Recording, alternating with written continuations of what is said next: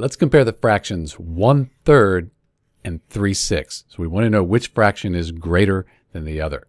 As we look at this, we could probably just reason this out. 3/6, that's just 1/2.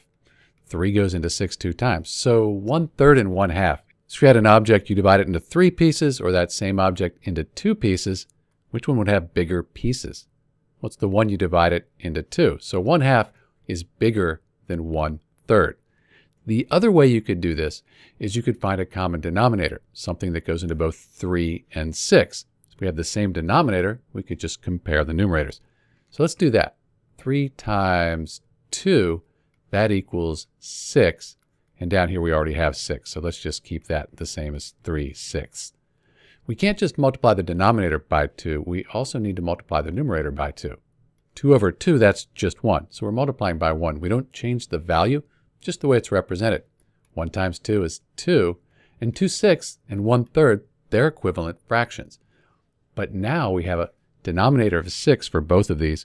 We're just going to compare the numerators. 3 is greater than 2. 3/6, that's greater than 2/6 by 1/6, but it's greater. And since these are equivalent, they have the same value, 3/6, that's also going to be bigger or greater than 1/3. This is Dr. B. Thanks for watching.